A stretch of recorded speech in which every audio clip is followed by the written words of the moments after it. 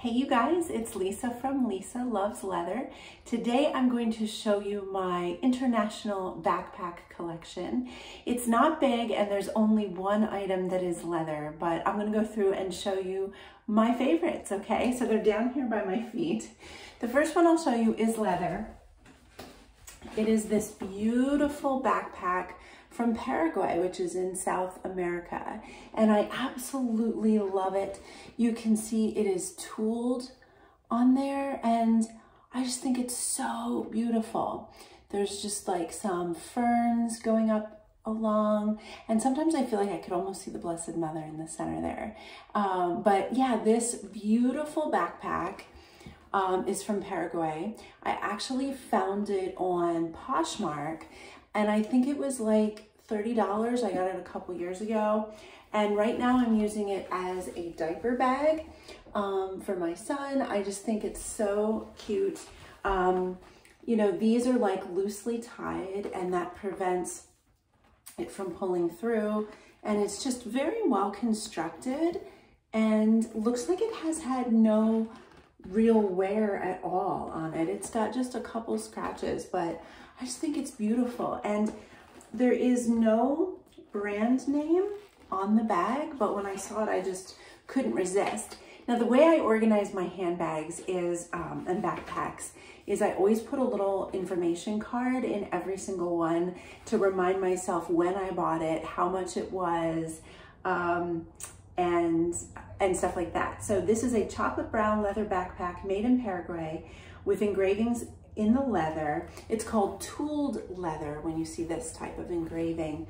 And yeah, I got it from Poshmark in August of 2019 for $30. And at that time, shipping was $4.99, so not too bad. So that is my first piece in my international backpack collection. It is fully lined, as you can see in there. And I also have, like I said, my diaper bag contents, but oh, and it has a nice little snap here too. So if you recognize this in any capacity and you would know the brand, please comment down below because I would love to know the brand, but it is unmarked. So I would think that it's probably, you know, a local craftsman kind of thing and not a big brand, but so glad to have that in my collection.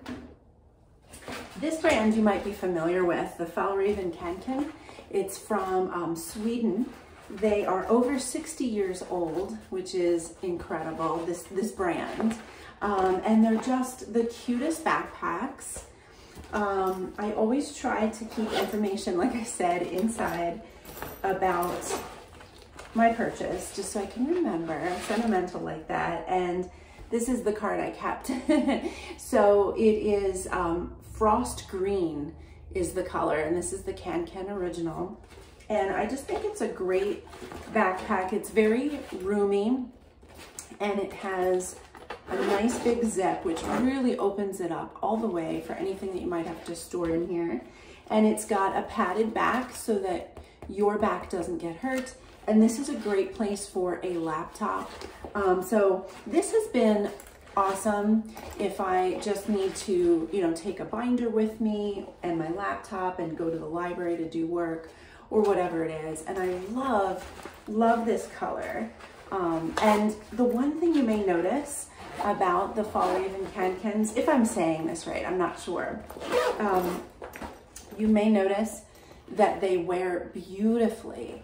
Over time, when these get used, and I don't know, they just wear really nice. The way the fabric is dyed, it wears in this excellent way. And they always get these like lovely wrinkles that end up like creating discoloration in the fabric as it fades from the sun and from wear, and it's fantastic. So mine I haven't used very much, but I have spotted some people wearing theirs and I see wear on it and it just looks even nicer. So I feel like this is just going to look better as the years go on. So I loved this piece so much that I had to get another one.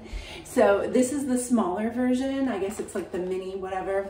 And this is in the color Acorn, which I also thought was just absolutely lovely. I think these were originally marketed to school children, but they have just really become popular in the last couple of years. So anyway, there it is. It says 1978 we launched. Interesting. I would say, though, when I researched the company, the first prototype, which was a backpack, was made in 1960. So maybe the company didn't become official until 1978, but they've been making backpacks, or at least the original guy that designed the first prototype, for over 60 years, which is pretty cool. So I really love the small size too, more than I thought, because it doesn't take up as much space on your back. And sometimes I won't even put it on my back. I'll just kind of like do a one shoulder kind of thing. But this one is great, especially when I travel with my kids, to put in like snacks and drinks and not too much more. So this is what I do when we do, like if we were to go hiking or something like that, this is gonna have all of our snacks and drinks. Whereas the other can I showed you is more for, you know, a binder, a laptop, stuff like that. So those are my two Swedish backpacks that I love. And then let me show you my latest addition to this collection. I am so glad. This is a backpack I have had my eye on, you guys, forever, since like my high school days, which, not to date myself, but that would have been like 1994. That's when I started high school, or maybe it was 93. I don't know. But anyway, I would see this backpack on the backs of exchange students, and I just thought they were the coolest backpacks ever. And I was like, mental note, I want to get one of these someday. And I've literally been looking throughout my whole life. Strangely, they were very difficult to find. In fact, I found absolutely nothing online for this type of backpack for years.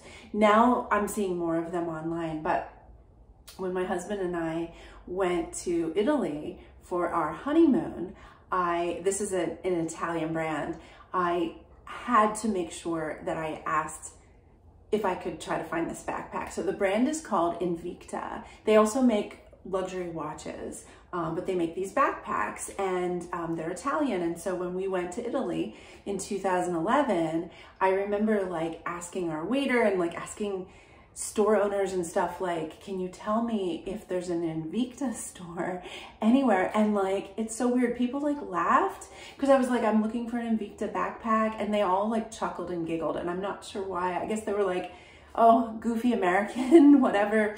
So unfortunately on that trip, I did not find it. My search was fruitless, but I have continued, and I am grateful to say that now they have started to pop up on eBay and stuff like that. And what I've been interested in are the pieces that are, you know, vintage now, from the 90s at least. Some of them are from the 80s.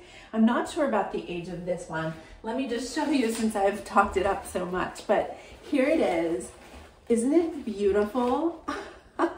It's so European to me. Like, these bright colors are European, and you might look at this and think like, oh, a 6-year-old girl is gonna carry this, but they were always carried by adults. And I feel like, well, maybe high schoolers too, but I feel like when I learned about Invicta, it was like, this was the backpack that you carried when you know, backpacked around Europe and you stayed in a hostel, and this was the Italian backpack that everybody had. And they were always bright colors, and they were cool. And there's been other generations of backpacks that have since come out. The Invicta backpack website currently has some solid color ones. In fact, even Nordstrom is carrying like some of the newer versions, but I wanted the old classic with the really thick straps.